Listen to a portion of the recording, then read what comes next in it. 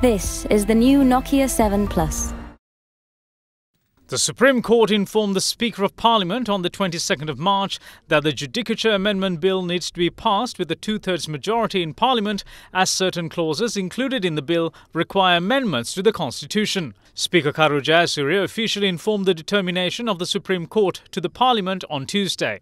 The Supreme Court determined that Section 12A1 of the bill is inconsistent with the Article 154p3a of the Constitution, and an amendment is required to be made to the Constitution to give effect to the Section 12A1 of the bill. The government brought in the bill to amend the Judicature Act No. 2 of 1978 with a view to set up a permanent High Court at Bar to expedite the large number of pending cases in the country.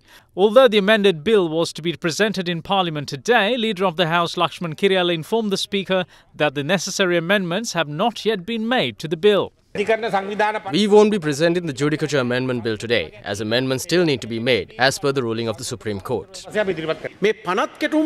we have the two-thirds majority for this bill, then we can pass it as it is. But we'd like to pass the bill with a simple majority. We need to make amendments to the bill to do so. We'd somehow pass the bill on the first week of May. Meanwhile, Leader of the House today presented note of the supplementary allocations given from the Budgetary Support Services and Contingent Liabilities provisions made under the Department of National Budget as per the introduction note of the annual estimates. Accordingly, supplementary allocations worth approximately 7 billion rupees for 35 government institutions, including various ministries and departments, have been mentioned in the note for the period between 22nd of January to the 28th of February this year. Parliamentarian Bimal Ratnayaka raised questions on two particular allocations today.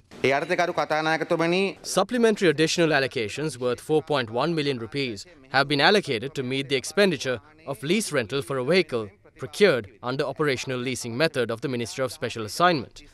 Why do they need a vehicle? Then it says, as per the Cabinet decision on the 31st of January 2018, 342 million rupees in supplementary allocations have been given to settle outstanding contractual payments to CMC for providing infrastructure facilities to the Shangri-La Hotel project. We'd like to know why they are paying public money to Shangri-La.